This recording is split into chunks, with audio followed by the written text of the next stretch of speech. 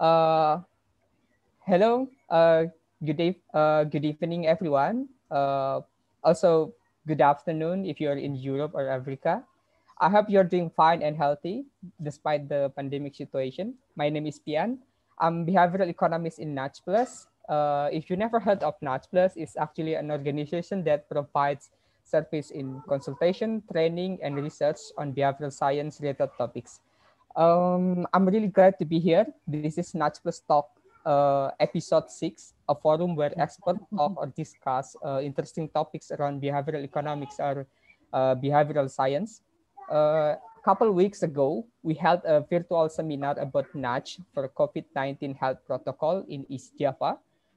There was Pak Emil Dardak, the East Java Vice Governor. He gave some speech. Uh, if you miss the event, you could check our YouTube channel and find the recording. There are also many videos and webinar that you might also check. And what about our topics today? As you might have found in our poster, it says nudging for good. So today we are going to listen and discuss the application of behavioral insights to enhance social and development projects.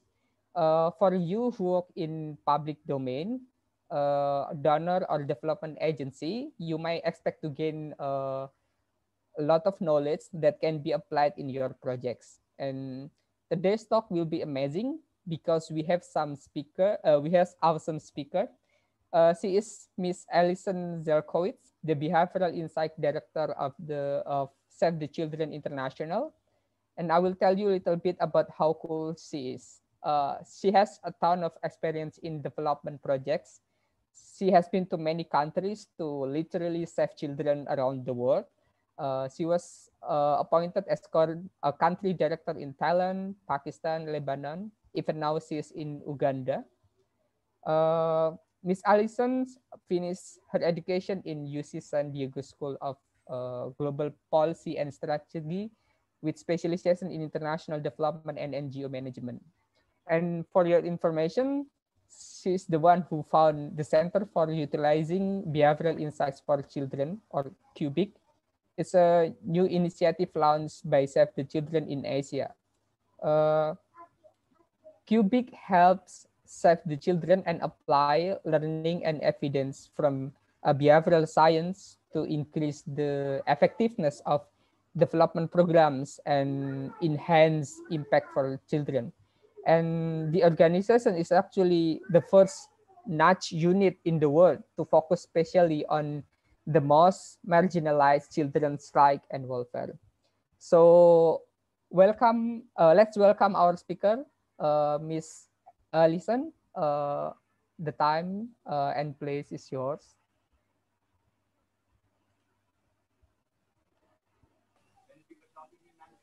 Great.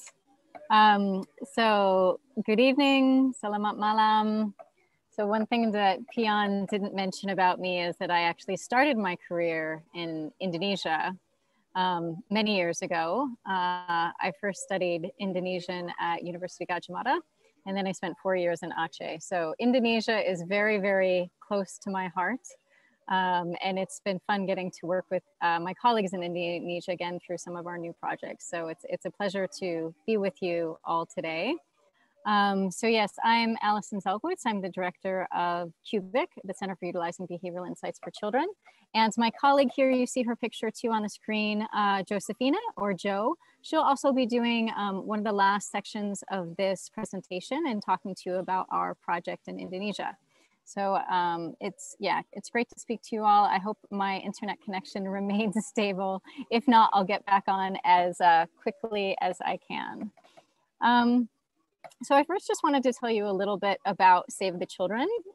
So Save the Children is the world's leading independent organization for children. We're over 100 years old now, and we work in nearly 120 countries around the world with somewhere around 20,000 staff.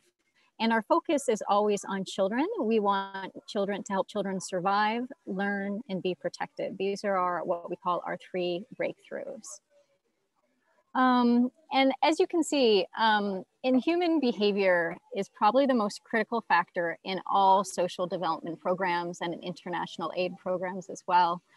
Because at heart, at all times, people are making a decision about what they're going to do next, or they're behaving in a way that makes a difference to our programs.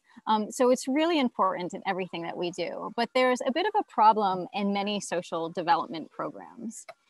And a question here, can anybody tell me what CAP stands for? Do you know what KAP, the acronym CAP, stands for?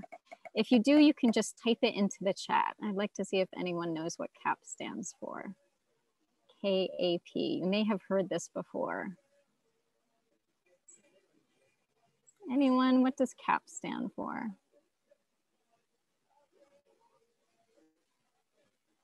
Ah, yes, IU got it right. Well done, IU. It stands for knowledge, attitudes, and practice. That's right. So this is a quite common behavior change theory in our work, knowledge, attitudes, and practice. And basically it's that if we provide community members good information, then they will change their attitudes, and then their behavior or their practices will also follow suit. So sometimes this does happen, but very often it does not. Actually, good information very rarely leads to behavior change. And this is something that most people aren't aware of, but lots of research from the behavioral sciences has shown that information is usually not enough to create behavior change. And sometimes we can actually move in the opposite direction. That's another thing that behavioral sciences teach us. Sometimes if we change behavior first, attitudes might follow afterwards. And I just wanted to give you a small example of this. So I have a quick activity for you all. First, everyone, if you don't have your cameras turned on, please turn on your camera for a second. Most of you have your cameras, but I see some of you don't. Just for 1 minute, I'm gonna ask you to turn on your camera, then you can turn it back off. But try to turn on your camera if you have one. Great, I see a few of you turning it on. That's great. Don't worry, I'll let you hide after this. Okay, so we've got some of your cameras, and even if your camera is not turned on, I want you to try doing the next thing. Now I want everyone to smile at your camera for just 5 seconds. Make yourself smile, and I'll count. 1, 2, 3, 4, 5. Okay, you're great. You're all done smiling now. You can turn your cameras back off. And my question is to you, how do you feel? How do you feel? Do you feel, you can type it into the chat if you like. How do you feel after you just made yourself smile for 5 minutes? The cat's funny, yes. Do you feel any differently than you did before? I'm guessing that if you are basically a normal human being, even though I just made you smile, your attitude is actually a little bit more positive. You feel slightly happier than you did about 2 minutes ago, because basically your behavior changed, you made yourself smile, and now your attitude has followed suit. So this is actually just one very simple example of how behavior can change first and then attitudes follow. But it's really important because this is one of the things that we learn from behavioral science. So the other things that we learn from behavioral science is that people are really complex and life is complicated. And there are so many different influences on the way people behave. You know, it might be the time of day. It might be something that somebody just said to them. It might be the weather. It could be different ways we frame phrases or questions. But there are so many different influences. And it's really important to understand this, how complex people are and how complex their decision-making is, if we really want to design social and development programs that actually address how human beings actually think and make decisions and behave. And fortunately, there's an approach that takes this into consideration, and you can call it applied behavioral science or behavioral insights. And it's basically using evidence from 3 primary fields, from behavioral economics, from psychology, and from neuroscience. And it helps us learn about the conscious and non-conscious drivers of human behavior. And these are called behavioral insights. And some of these behavioral insights you see here on the cube at right. Now back to a little bit more about CUBIC. So CUBIC stands for the Center for Utilizing Behavioral Insights for Children. This is our team. We're currently based on, I think, 4 continents right now. We're based in North America, Africa, Europe, and Asia. And we have a combination of those experienced in behavioral science, in research and experimentation, as well as in design and development. And as Piana was talking earlier, we're the first behavioral science team in the world to focus on the most marginalized children's rights and welfare, because this is at the core of what everything Save the Children does. And our mission is to apply behavioral science to create positive change for children.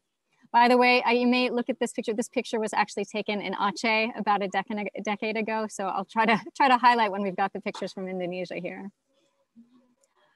So partnership is a real focus of CUBIC's strategy, especially in our first year of operation. We've only been operating for 1 year now. And we wanted to make sure that we can really have the great academic and scientific rigor. So these are some of the partners we're currently working with. They're both independent behavioral science organizations, as well as a number of academic partners too. And here is the breadth of our projects in Asia. We've also just started recently working with some projects in Africa, specifically in Kenya and Malawi. And I'm just going to run you through some of our projects now. And then we'll have, I think, quite a bit of time for questions and answers after this. But I'm going to go through some of the projects that are ongoing, some that have just started, and some that have been completed.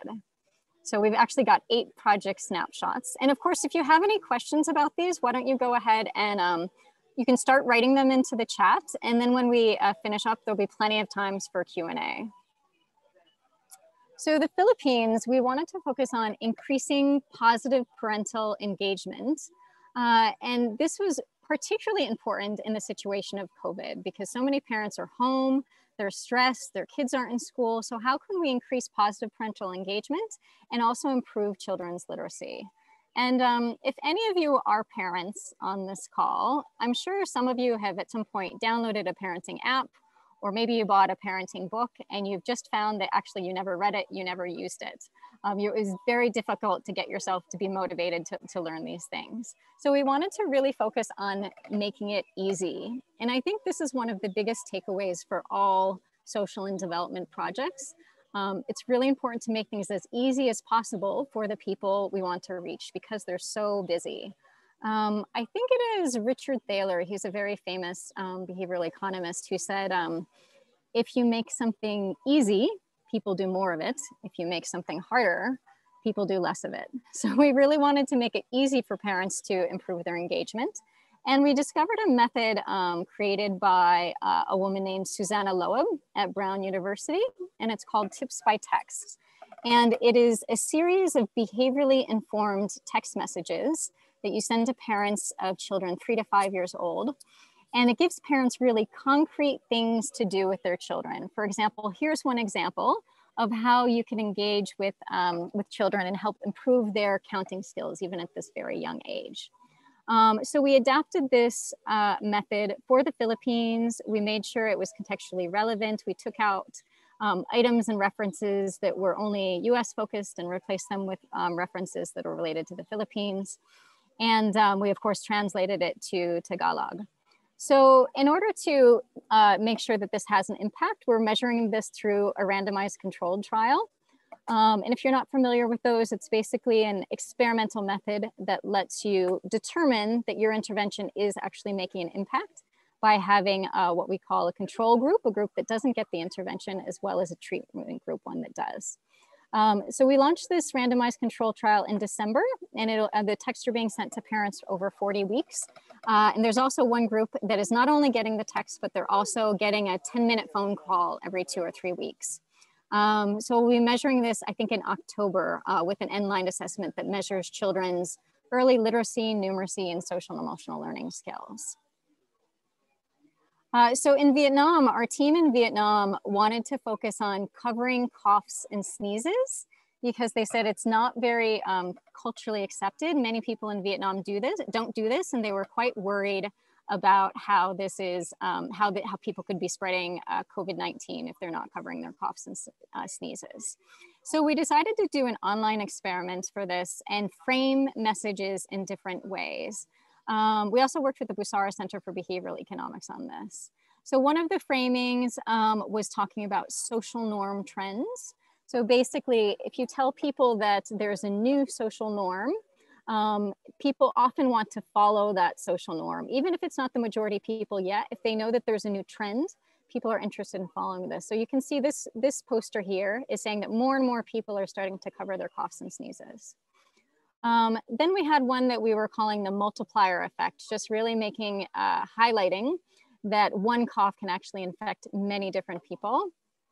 And we had another one that really was talking about ego or identity of parents and connecting this to you are a good parent if you're teaching your children to cover their coughs and sneezes. We also had two other, we had a treatment, we had a control poster, which is basically just telling them it's important to cover their coughs and sneezes, as well as one which is focused on, they call it the identifiable victim effect, which is highlighting that somebody gets sick. Now, I have the results are still being analyzed. Unfortunately, I don't have the full data analysis for you today, but the indications are that the most powerful framing of these was this one at the right, that the one about really connecting with parents' identities of being a good parent. This had some slight significant effects on people's likelihood to cover their coughs and sneezes in the future. So in Bangladesh, we're just starting the formative phase of a project, and it's focusing on increasing playful teaching methods with early childhood development teachers or preschool teachers. And this is focused on wanting to change what teachers do from rote learning and memorization and moving it to more playful and active methods, because young children learn better in this way. And we also wanted to focus on making it easy. So one of the interventions we'll be piloting once preschools are open is simplifying lesson plans so that it's really, really easy for teachers to understand what they need to do and what they need to prepare. But we're also conducting additional formative research now with teachers to really better understand the challenges and the barriers that teachers face. However, this project has been a bit slow because preschools have been closed in Bangladesh now for over a year. In Laos, we wanted to focus on improving postpartum care right after women deliver in hospitals and starting early initiation of breastfeeding in hospitals by improving health worker behavior, by influencing nurses and midwives who work with mothers right after they deliver babies. And we created a number of pilot interventions. One is showing public commitments and showing the commitments of the health staff in the facility to show that they're committed to taking care of the mother and the baby and improving the care. The other is having a simplified breastfeeding counseling checklist that nurses would use. And we also wanted to ensure feedback and have more accountability. And by doing this, by getting feedback from the mothers after they're leaving the hospital, and then incentivizing that with the chance to win a small prize if they fill out the form. And another of our prototypes is, again, trying to improve the relationship between the nurses and the mothers who deliver by having a Polaroid interaction. Well, basically, as soon as the mothers are doing all right, it's a few hours after their delivery, the nurse would come in, take a Polaroid photo of the mother and the baby and put it into this little card here, which they could also use to counsel them about how to initiate breastfeeding.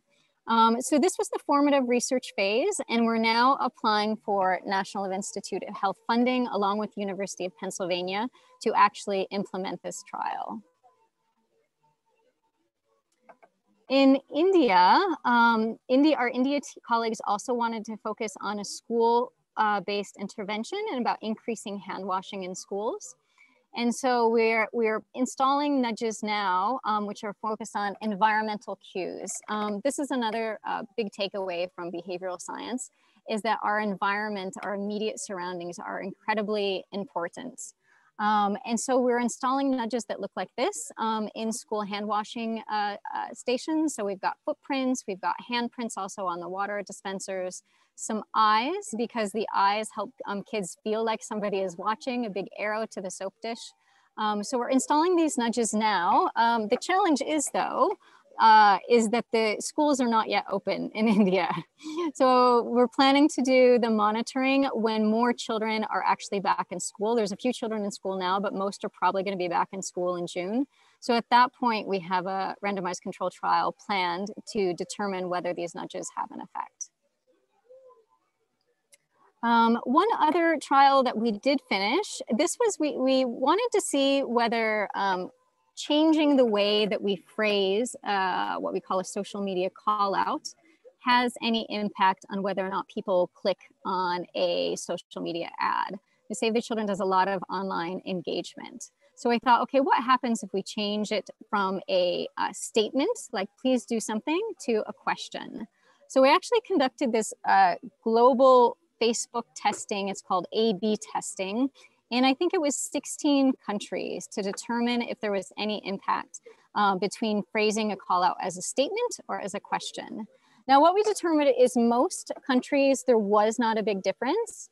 We may have been able to see more of a difference if we had invested more money in the ad budget. Unfortunately, we had a limited ad budget and could only pay for so many different ads. But we did find that there was certainly a significant impact in Nepal and Bangladesh, as well as I think it was Pakistan. So you'll see that some of these did have a preference for questions over statements. And finally, the last program I wanted to talk to you about before handing over to my, my colleague, Joe, is our vaccination acceptance and uptake program, which we are just working on right now. We're working on with two partners, the Basara Center for Behavioral Economics, as well as Common Thread, which is another behavioral science and community engagement organization. And we're looking to apply behavioral science to ensure high demand for vaccinations. So we'll be putting out a very simple toolkit of suggestions of what we learned from behavioral science for increasing vaccination uptake. We should be sharing that in the next week or two. In addition, we're starting to work with countries as pilot countries to go work with them and do some really thorough formative behavioral research with them to understand the exact behavioral barriers in their country and design solutions based on those barriers. So this is just a new project that we've just started right now. Now over to Joe to talk you through our Indonesia focus project, and then we'll have lots of time for questions right after that. And if Piano Dimas could help Joe unmute in case she's still on mute. No, I'm unmuted. Great. Yeah. Hi, everyone. I'm Josefina. I go by Joe. Thank you, Allison. Okay, so now I'm going to tell you about our Indonesia project, where we wanted to focus on encouraging COVID-19 protective behaviors like mask wearing, social distancing, meeting people outdoors rather than inside. So we know people want to follow COVID precautions, but sometimes they fail to do so. So this is where the behavioral science concept of intention action gap shows up, which is when you have every intention of doing something, but because of several reasons, you failed to do so. So in the case of COVID, it could be because of behavioral fatigue, perhaps being under this health crisis for so long. Therefore, to close this gap, we are applying a behavioral insight called planning prompts, which is basically to provide people with a tool that will help them create a simple plan to follow through their good intentions. And there's a lot of behavioral science research that shows that the creation of simple plans can help people follow through their good intentions. So based on this insight, we developed a WhatsApp chatbot with some of our partners, the Basara Center and Ideas 42, and also the Bangladesh TEDx team. And this WhatsApp bot will help people assess their individual risks and then create a simple plan for which behaviors they will adopt to better protect themselves and their families. So in these slides, you can see a screenshot of the chatbot, but I'll show you more in following slide. So basically, we developed a pilot to test our bot, whose objectives are basically understand how people engage with the bot, how often they do it, if they keep engaging with the bot over time, and estimate other potential impacts that I'll explain later. So these two characters here are the chatbot persona, and I'll show you how they appear in a few more slides. But first I'll show you the chatbot. I will explain to you how the pilot was designed. So we wanted to measure the bot effects as rigorously as possible. So we developed a randomized controlled trial, which basically is that from a pool of 2,100 participants, we randomly chose a treatment group and a control group, where the treatment group will get the WhatsApp link and the control group would not get it. We started the trial a few weeks ago. So far, around 2,000 people have received the link, and the remain ones are the control group. And we will measure the behavioral effects of the pilot through surveys. So we pre-surveyed all the sample, and after the trial ends, we will survey them again. So now I'm going to show you the bot features in order, chronological order of what happens when you start engaging with the bot. So first you receive a link, either as SMS or WhatsApp, and the person has to say something to the bot, like let's say hello. So the bot will ask the user how the bot should call her and in which language she wants to interact with the bot, which could be Bahasa or English. And then the bot will ask 8 questions regarding activities the user commonly does. And that's what we call the risk assessment. So in this case, there's one question. Do you go to markets or stores to buy goods? And the user here answered yes. And then after the user has responded to the 8 questions, the bot starts asking questions for building a protection plan. So since the idea is that the plan is as simple as possible, the bot will tell the user to use only 3 risky activities to tackle. So this first screenshot, the user told the bot that she engaged in 4 risky activities. So the bot is asking which 3 of them the user does more frequently. Then once that happened, the bot starts list 5 strategies per chosen risky activity for the user to commit to. So in this case of the shopping activity, the user is saying that she will commit only to shop quickly and not hang around after. And finally, we got our plan. So the bot sends you a photo that you can download on your phone, use it as wallpaper if you want to, and that's your protection plan. Then there also has other cool features, like for example, it has weekly quizzes. So every Sunday, it sends 6 questions to the user to assess their knowledge and give more COVID-related information. So in this case, it's asking like how far should you stand from someone to lower risk infection. And another feature is weekly reminders. So we know people sometimes will start an activity and not finish it. So that's why we developed this tool. For example, in this one, I was using the bot and I did my risky assessment, but I forgot to to create my protection plan. So 3 days after I engaged with the bot and didn't finish my plan, I received this reminder. And finally, the bot gives COVID-19 related information. So to finish, next slide, Allison, please. What do we expect with the bot in concrete? So we first hypothesize that individual will engage with the bot, obviously. We also think that after engaging with the bot, individuals will increase their risk perception and improve their attitudes towards healthy behaviors, and also an increase in knowledge and self-reported adherence to healthy behaviors. Great, thanks a lot, Joe. And one other thing I just wanted to mention about the bot is we were showing you lots of screenshots in English, but it's dual languages. So at the start that people can choose if they want to do it in English or in Bahasa Indonesia. We just showed you the English slides because Joe speaks English, but we do have it all in Bahasa.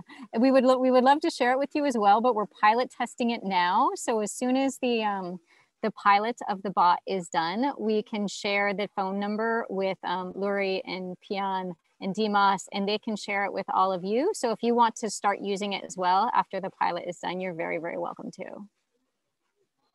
So just to wrap up, and then we'll follow up with questions. 3 reasons that I often tell people about too, why it's worth applying behavioral insights in social and development projects is that, first of all, that they're based on robust evidence. This evidence from behavioral economics, from psychology, from neuroscience. It's not just being made up because of something that we think might work. It's based on real, rigorous academic evidence. Secondly, one of the most important parts of the behavioral insights approach is making sure that we test things and test things through rigorous means as much as possible, through randomized controlled trials or quasi-experimental trials, to make sure that what we do actually is working and actually is changing behavior. So that's another reason that I'm an advocate for this approach. And finally, the interventions themselves are usually low cost. Generally, it's not about sending people or volunteers or community mobilizers into communities to talk to people and try to convince them.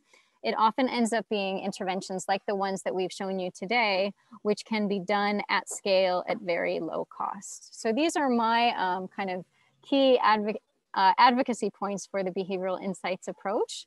And now just open to questions and discussion.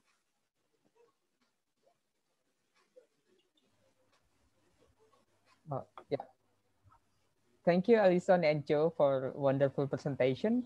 And from the presentation, we get a lot of knowledge about how behavioral insight can provide a powerful tools to enhance development projects. And let me highlight some points. We learned that human behavior is critical in development projects, and from the traditional perspective, it's normally goes from knowledge, attitude to practice, but it can also goes in the other direction. And we learned that in many development projects, we can apply some intervention, a simple intervention that can influence people behavior.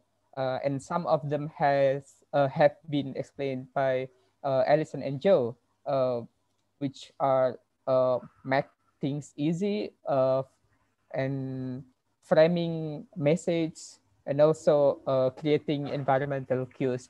And these interventions have been proven very well that they actually works in robust situation. And to test whether it can works or not, you can apply experimental tests, or Alison said a randomized control trial. And if you're not really familiar with the randomized control trial method, you can actually check our YouTube channel because our previous NatPlus talk, we have talked about randomized control trial, and the speaker was Mbak Amalia from JPAL. And also regarding the hand washing intervention, NatPlus also have similar projects in East Java, and it's done a couple months ago. We conducted a project with East Java government and British Embassy.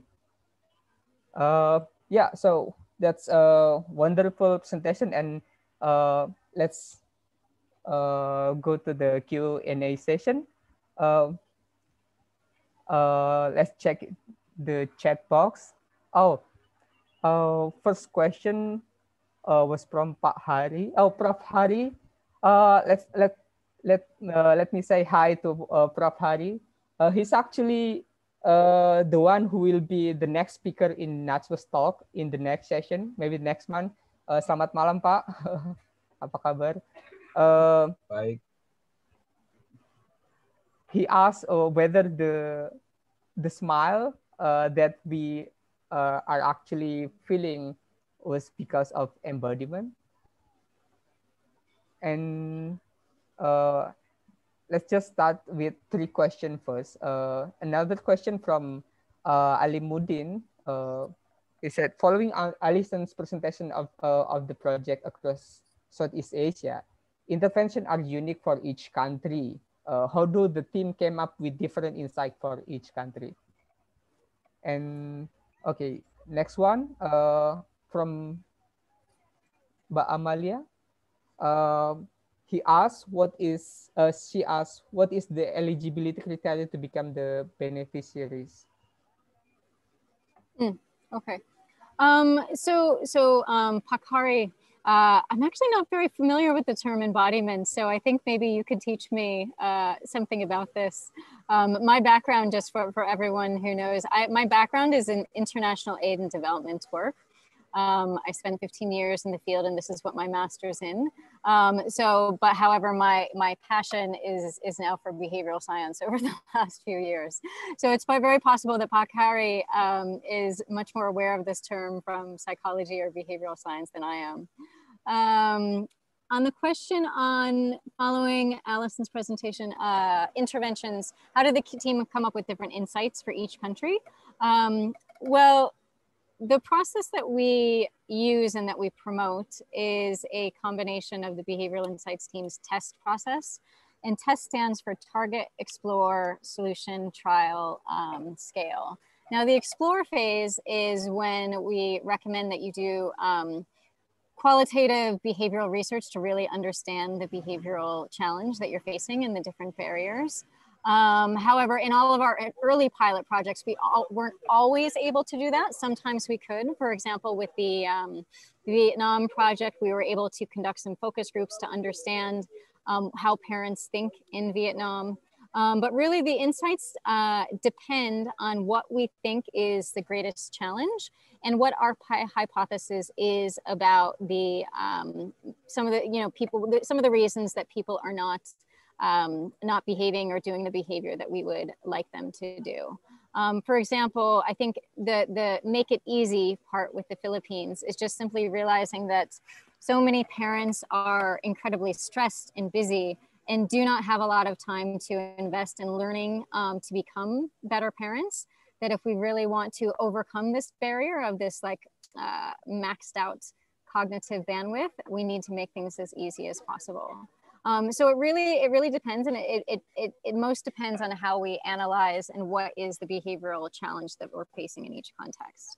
On the other question, eligibility criteria to become beneficiaries. I think you're talking about the Indonesia WhatsApp chatbot project. We focused on, first of all, the target group for this pilot is West Java.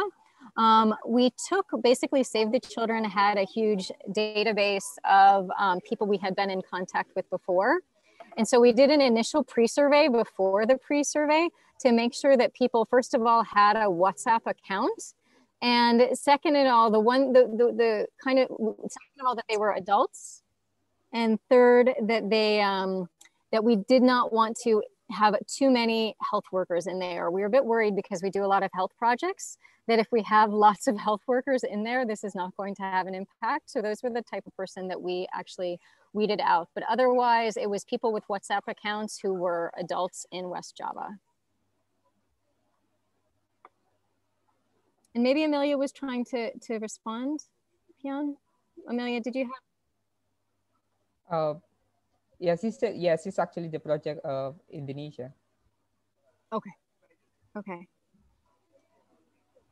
Those were the first. And your answer actually also answer Andrea's question about how to come up with idea. But following up your answer, have you ever experienced running out of solution ideas? Oh.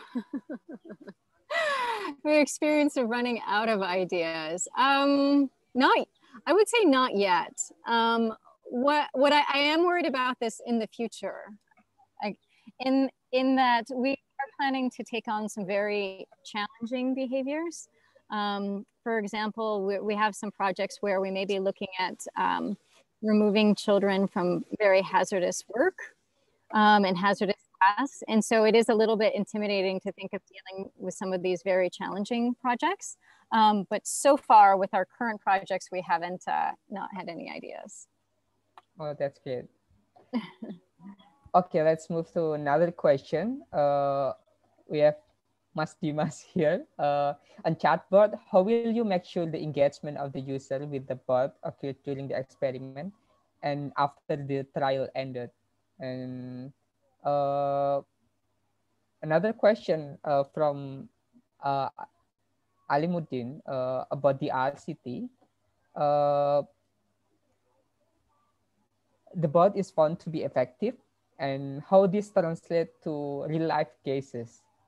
How do you apply in real life situation or in other issues?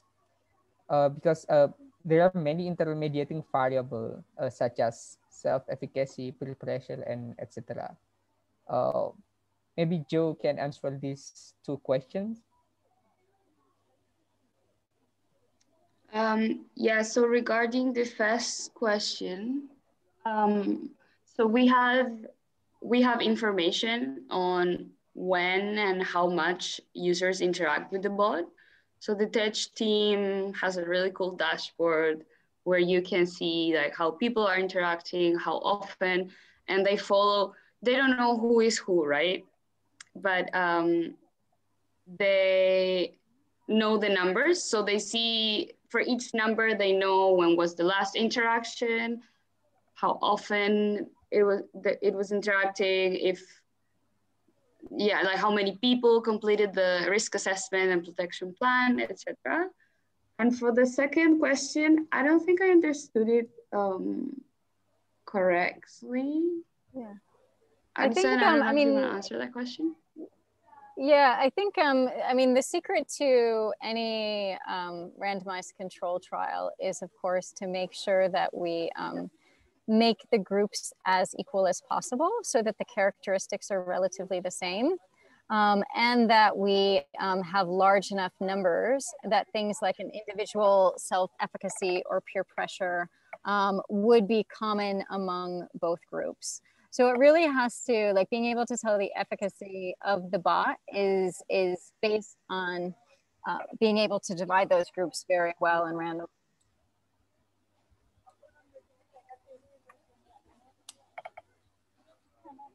Okay, Mr. Alimuddin, does that answer your question?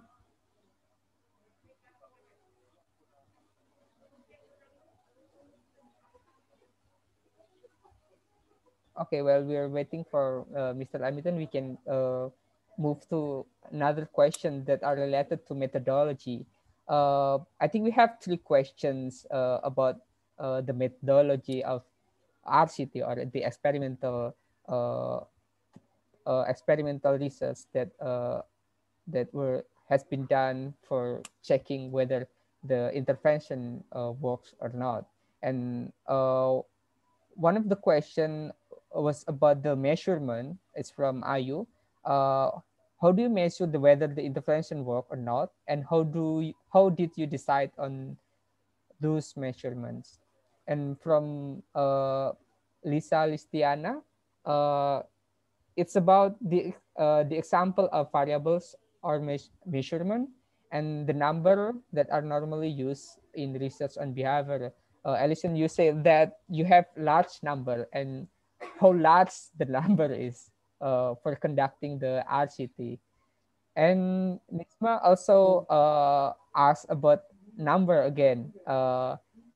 If I'm not mistaken, the control group in the one of the intervention is far fewer than the treatment group. And how do you justify this, or how do you explain why there is imbalance between the treatment and the control group.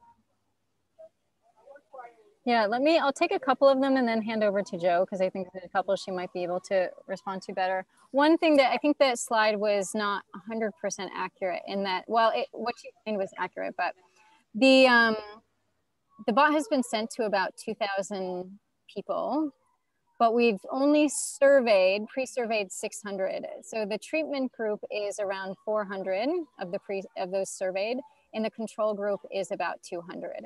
So actually the groups are not as imbalanced as one would think. We do have a concern though, those groups may not be large enough, 200 and 400, depending on whether or not people actually decide to engage with the bot or give up.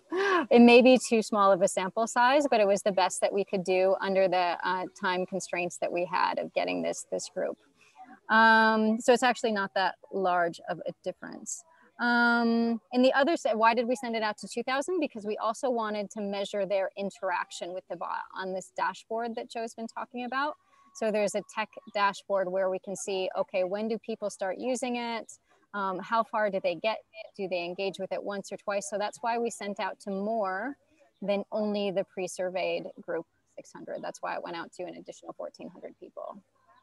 The other bits, how do you measure whether the intervention worked or not? Jo, do you want to take a stab at those ones first, as well as the example of the variables or measurement? Yeah, sure. So I think first of all, maybe it was not clear, but people do not know that they are part of a trial. They know that they've been surveyed, obviously, because we called them, but they don't know that they are being part of a trial. That's the first thing. And for measuring, we developed the surveys in a way where we could capture what we wanted to know. So for example, to capture attitudes towards preventative behaviors, we included a question that was something like consider these situations. Yeah, sorry, can you hear me? Yep. Yeah, sorry. So it was like, consider this situation. People should often go to places of worship. Do you agree? Do you not agree? Do you agree partially? Stuff like that. Or then for knowledge, like knowledge is quite obvious, right? Like for using a face mask, do you need to A, cover your mouth, B, cover your nose, C, cover your mouth and nose? So there were several questions like that, and depending on how we were framing the question, we will be capturing knowledge, attitude, or risk perception. And for doing that, we went over some behavioral research, and we also worked very closely with our colleagues of the Busara Center and Ideas 42, who are experts in these things. So they have a lot of training on how to do this kind of surveys. I hope that answered the questions. Yeah, and the only thing to add to this is we tried early when we were designing this trial to see if we could think of a way that we could measure actual behavior, but we just couldn't figure out a way to do it with the chatbot. We couldn't think that we could observe hundreds or thousands of people. And especially when the chatbot is focusing on lots of different situations, it gives people, I think, 8 different risky situations and ask them which they will, which ones they want to plan for. So we couldn't figure out a way to actually observe their behavior and see if individuals were following their plans, because each of their plans is very, very specific to them. So unfortunately, we had to rely on self-reported behavior as well as the attitudes and knowledge in this in the chatbot. We can't actually determine whether they're telling the truth or not. Yeah, can I follow up to that question, specific questions about self-report? I want to know your opinion, Allison and Jo. Like, if I'm not mistaken, if you have a look at the literature in behavior during the COVID, most research, they just measure like using self-report mechanisms. So I want to know your opinion about how this self-report mechanism would really depict the real behavior in the society. I guess, I mean, the theory with this, yes, everybody, when they self-report, they report better, more positive behaviors than they're actually doing. But considering that it's a trial, we should see that kind of inflated self-reports, both among the control group as well as the treatment group. So hopefully balance out between those groups. And so the positive bias would be reflected equally amongst them. But yeah, fully agree. Like self-reported behavior is not an ideal measurement at all. We just couldn't come up with anything better. Yeah. And I think, can I add one more? Yeah, sure. So I also want, because like most of your project that you present just now, like measuring real behavior. And for us, it's quite difficult to do that. In particular, if you want to measure real behavior in a pandemic issue, like you want to measure the hand washing behavior, etc. So how are you going to do that? Yeah. Well, the hand washing, we are going to have enumerators or monitors at the schools and try to put them in a place where they are allowed to be sitting or standing, but not too close. So they can still observe the behavior, but they're not hopefully infringing or influencing the behavior. And then with the Philippines trial, that one, because we're using an objective learning assessment at the end line. It's called the IDELA tool, International Development Early Learning Assessment, I think is what it's called. And it's been used by Save the Children and other partners for over a decade now. So because we'll be using that, we'll be able to see if there were impacts of the messages on the children's learning. Though we also do have some self-reported behavior in that one as well. For example, we asked about a number of parenting behaviors at the beginning of the trial, before the trial, and we'll be asking about some of the same parenting behaviors at the end because we can't actually watch parents every day in their homes.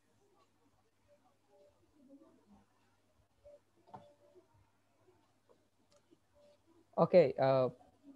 Thank you, Valerie, for the follow-up question. And I can actually relate to the notion of how hard it is to measure real behavior. Even what we did in East Java, we set up a camera to really measure whether people get their hand washed or not before coming to office. And yeah, it's resourceful to do that. Yes. We did consider cameras as well, but we thought it would just be, it would be even harder than employing people to do it. Especially in India, the cost is pretty low in India. So it would be a lot easier and simpler and fewer tech challenges if we just had people watching from a distance. But yeah, doing a video is a great way to do it if you have the technical capacity. Okay, we have a lot of questions here, and I'm not sure we can cover all everything, but let's try. We have question from Irfan Gani Alim, and Pak Irfan would like to unmute to ask. Hello. Please, yeah. Actually, the context has been explained by Mr. Ruri. Thank you. Yes, and I see the question here about the CAP model. I'm sorry if I wasn't clear on that. What I'm saying is the CAP model is rather old-fashioned, and it's one very traditional model. But behavioral science actually often turns that on its head and says you can often change behavior first, and you can change behavior more easily, and then attitudes will follow suit. So I hope it didn't come across as saying CAP is the way to do it.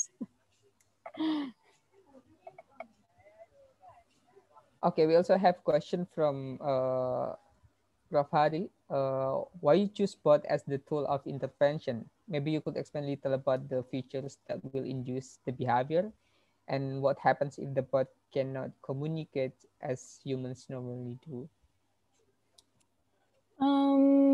Why did we choose the bot? Basically, we wanted to design something that could be scalable.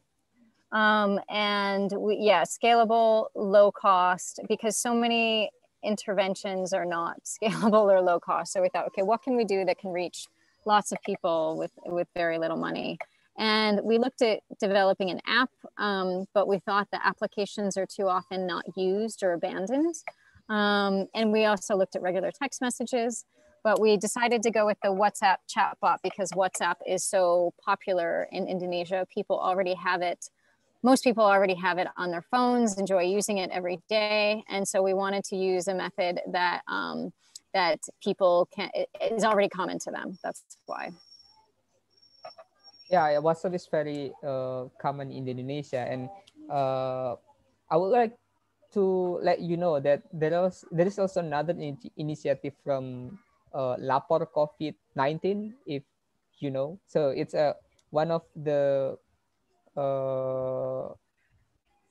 an organization that provides chatbot to let citizen report anything regarding the COVID-19 situation. For example, like a breaking law about, like, for example, there are many people gathering, then you can chat the bot and give the report, and the bot will send it to the government to do something. Yeah, something like that. Oh, cool. There are other technical questions. Okay, yeah, this one from Hesti Arini. She asked about the duration of the project, how long ideally it should be, and is there any follow-up study after the study? For example, the bot trial has, if it has completed, is there any follow-up? And another technical question, how do you get the participants of the project? Do you open recruitment, or do you collaborate? Did you collaborate with local government or else? So on the first question, how long the trial is, one of the challenges that we found is that we didn't expect as much as that we have faced is that it's hard to get people to click on the bot for the first time. So we first tried to send it to them via WhatsApp, but WhatsApp has a lot of restrictions about sending a message from an unknown person to another person. So we tried to do this for a while and kept getting blocked. And so, and the other thing we found out with WhatsApp is that if an unknown number sends something to another unknown number, the first thing that WhatsApp does is ask the recipient, is this spam? So of course we were getting blocked, we weren't getting to people. So then we thought, okay, what we'll next do is we'll try to send it out by a traditional SMS and see how many people. So now we know from a WhatsApp, what percentage of people getting an unknown message from an unknown user, what percentage of them will click on a link. It's pretty low, as you can imagine. So next, what we've done is we've sent out regular text messages with the links so people can get it from their text messages. But we know that in Indonesia, a lot of text messages are used for spam. So we also think, okay, the uptake from that is not going to be that much. But what we're also learning from this is, okay, if we send it out to all these people by text message, we'll at least know that in the future, if we send it out by text message, it's 5 or 10 or 15% of people will actually click on it and start using it. So those are the first two methods. Starting from next week, we're actually going to have a very quick call with the people who are in the treatment group and say, listen, we're sending you this bot, please try it and let us know how it goes, more or less, because we really need them to use it to find out if it works or not. So we're trying 3 different methods to getting it to people. So I guess that was a very long-winded way to say that once we get it into people's hands, and that they start using it. The plan is that they use it for about 5 weeks, and then we conduct the end-line survey. But that is happening right now, which is why we can't send it to you yet, and we don't have a report because the pilot has just started a few weeks ago. And then I think the second question was on how people get into the studies. It really depends on the situation. For example, in the Philippines, we received lists of parents from the Ministry of Education, parents who had enrolled their children in early childhood development programs. So we used those lists to enroll people in the trial. As I mentioned previously with the Indonesia one, we were actually using databases that Save the Children already had in Indonesia. And then of course, in the hand washing study, it'll just be the children who goes to the school. So it really depends on what the trial is. Oh, about sorry, just another technical question from me. How did you get all these numbers? How did we get the phone numbers? Yeah. Well, the phone numbers, again, for the internal one via Save the Children Indonesia, we already had the phone numbers because they had some sort of engagement with Save the Children previously. So for those who are researchers, that does mean that it might be a slightly biased sample, but at least the sample is equally biased in that they had all at some point engaged with Save the Children.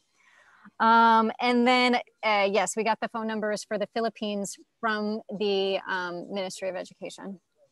But it's also a good question to ask because people nowadays, don't always like to be called if they don't know what the reason is. So even though we've gotten all their phone numbers, getting people to talk to us for the first time can be challenging.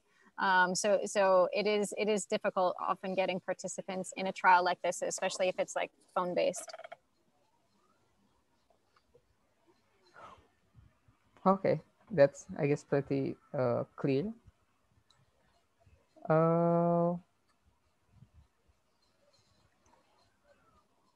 Yeah, what's other questions? Oh, another question from Ayu.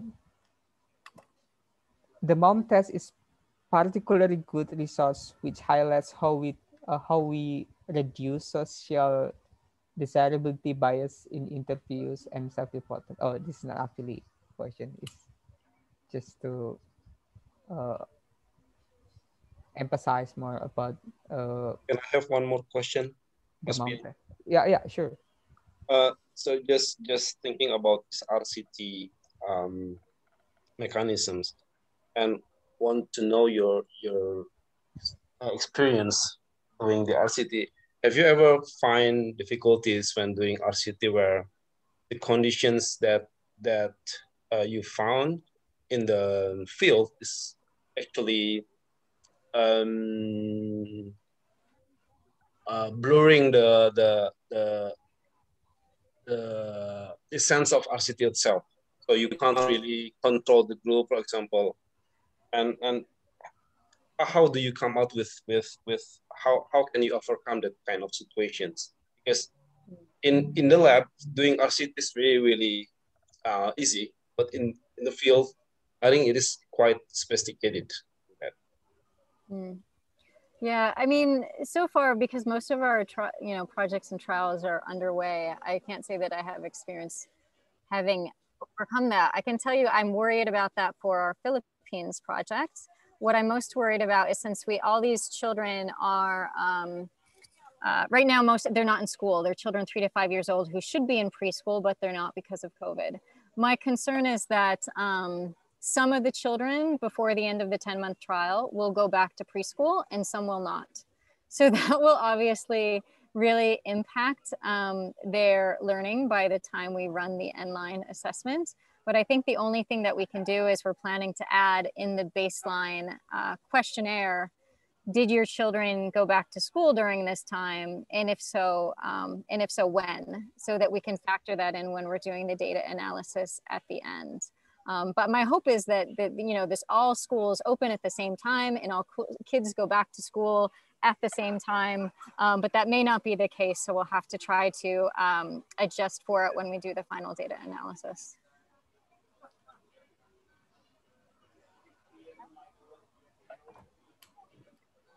Okay. Oh, I just realized that there is Andrea here. He's actually one of the researchers in Nats Plus. Uh, Hi, Andrea. And he asked question about the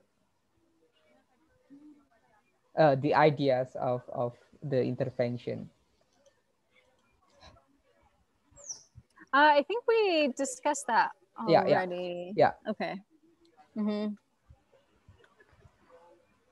Were there any other questions? People can also unmute themselves if they just want to ask a question. And also if you have question in Indonesia, just you can also type in Indonesian and I can help you translating the question.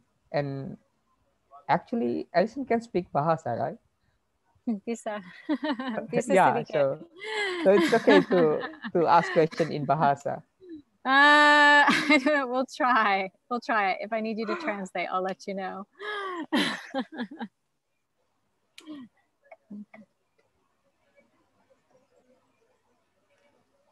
I can probably read it better.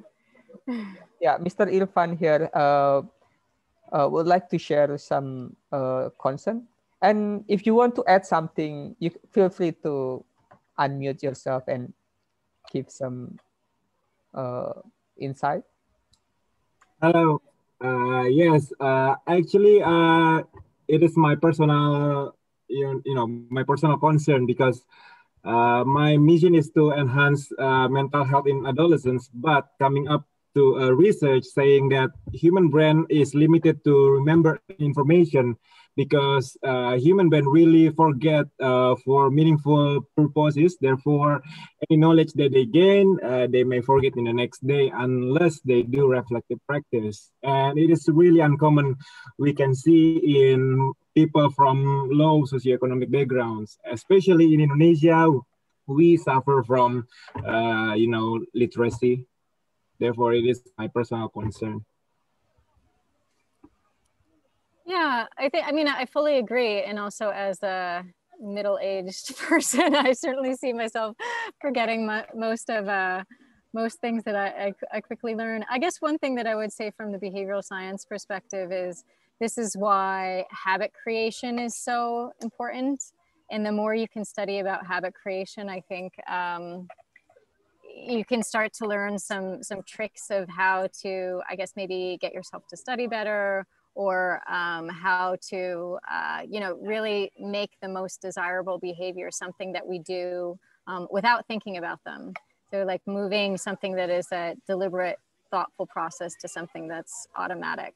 But I can't, I don't have any, of course, solutions for how to increase people's memories of certain material other than lots of repetition and touch points. But something amazing has been done on the social media, such as Instagram. They have a design model whereby the users are engaged, even addicted to the application. They don't tell to open the apps, and they open app voluntarily and without any interventions. They do that on their own. And it is something miraculous that I try to understand from their point of view. Yeah. Hi, sorry, can I just add, so as a background, I'm a psychologist. I was a clinical psychologist trained as a clinical psychologist, and then I turned into UX researcher. So what you said about Instagram is really interesting because basically it's not just information, it's also social feedback that they're getting. And that in itself is rewarding. But also I wanted to say about information, like how much we retain information also depends on how it's presented. Like if you have a lot of images on Instagram, then it would be a lot more engaging than if it's just text. And there's also, if you present information as a list, for example, you'll probably forget the middle part, but not the beginning and the end. So it's not all information is equally retained. Yeah, good point. Thank you, Ayu. Yeah, thank you. But then again, we can argue about that because in Instagram, we know mindless scrolling. When we do mindless scrolling, although there are pictures, we might forget the information written in the pictures because of the mindless scrolling. We have limited cognitive activity in during the activity of mindless scrolling. Thank you for your insight, though. Yeah, thank you, Irfan. Maybe next time we can have another session about these social media and things that we just discussed. Yeah, and I think we are running out of time, but let's have one other question. This one a sweet question. Uh, what's the most memorable thing when you're doing your project? This is from Risa. Well, I'll tell you one. As I was mentioning about recency, we remember things that happened. But I can tell you one thing that really warms my heart with our Philippines trial is I mentioned there's two treatments groups. There's one that is just getting the text messages, and there is one that is getting text messages plus a phone call, about a 10-minute phone call every, first it was 2 weeks, now we changed it to 3 weeks, to find out how the text messages are going and give some support. Because our theory is people get the text messages and a phone call, they'll be more likely to actually do the activities with their kids. So the most memorable or rewarding thing I've heard so far is one of the fathers that one of the enumerators called, who's receiving the text messages, says that he is writing them all down in a red book so that he can remember to do them later, that he's actually finding them so useful that he's collecting them and taking the time to do it. So I would say that's something that in the midst of a trial was really heartening for us as the people implementing the trial, because we thought, okay, even if it doesn't have a big impact on everyone, at least for that one guy who's really learning something, it really means a lot to us. So I think that also says something for why it's nice to have qualitative data, so you can get some kind of these contextual feedback as well. Yeah. How about you, Joe? Do you have any memorable moment when you're doing your project?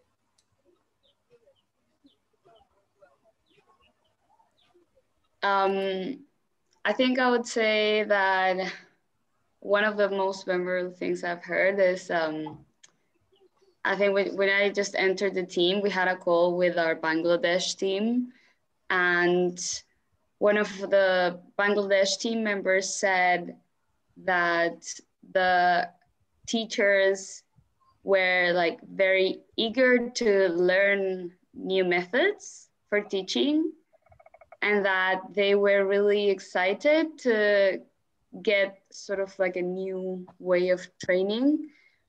And that was very motivational because it was like, okay, this is actually going to be useful for them. Like they're waiting for this. So even though the trial hasn't started yet, like we're very excited to start because we know these teachers will value all the insights we'll give them. Yeah, actually, I can feel you because last time we run project in Egypt, we conducted a small training to the officer, and one of the participants was really excited to learn about the method in behavioral science, and I think it made me excited as well. And it's like she shared her energy to me, and yeah, that's also memorable for me. So yeah, I think that last question close this webinar, and I would like to thank both of you, Allison and Joe, for presenting very fruitful knowledge on development projects and how behavioral insight can be applied in those projects. Any last last things to say for all of us? The only thing that I would like to say is, again, thumbs up to Nudge Plus. I think you guys are the first behavioral insights team or applied behavioral science group in Indonesia. So it's really great that you have started and been the innovators in this field. And I think we need more teams like yours working in Asia and working in non-Western countries. So yeah, we're very excited to keep finding out about what you do and potentially collaborating with you in the future. Yeah, thank you. I'm also looking forward to have a collaboration in the future. And yeah, once again, thank you for your presentation. And before closing this event, I would like to give some information that NASPLUS also have a YouTube channel, and this webinar will be uploaded in the YouTube. So if you miss some parts of this webinar, you can check our YouTube channel.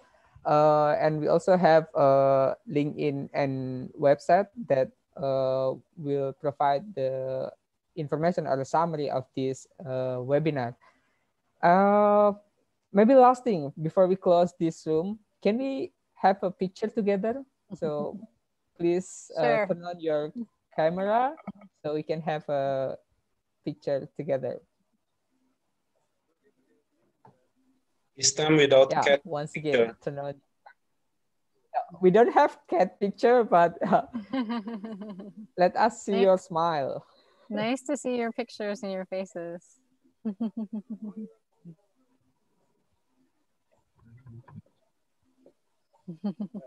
Okay, yeah, please.